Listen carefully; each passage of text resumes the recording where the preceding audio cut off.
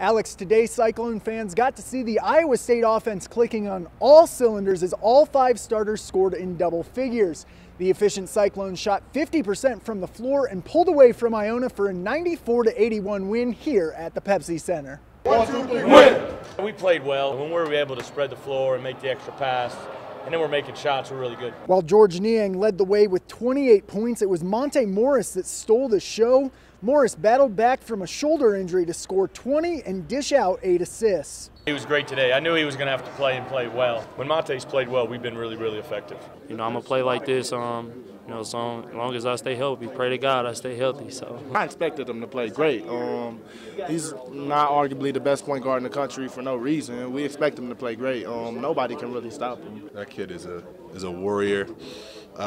Great to have as a teammate and the best point guard in the country. I mean, I'll say it outright. That guy's been nothing but a blessing to all of us.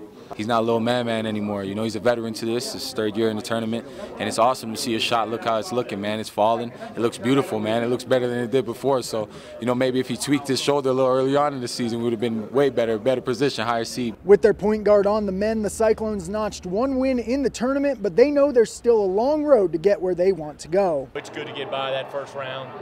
Everybody in this tournament that's playing right now is good. And then when you get in the round of 32, they're all even better than that. And so it just the stakes ramp up even higher. And it will be another mid-major for the Cyclones on Saturday as Arkansas Little Rock upset Purdue and stand between the Cyclones and a trip to the Sweet 16. Reporting in Denver, Chris Palmquist, ABC 9 Sports.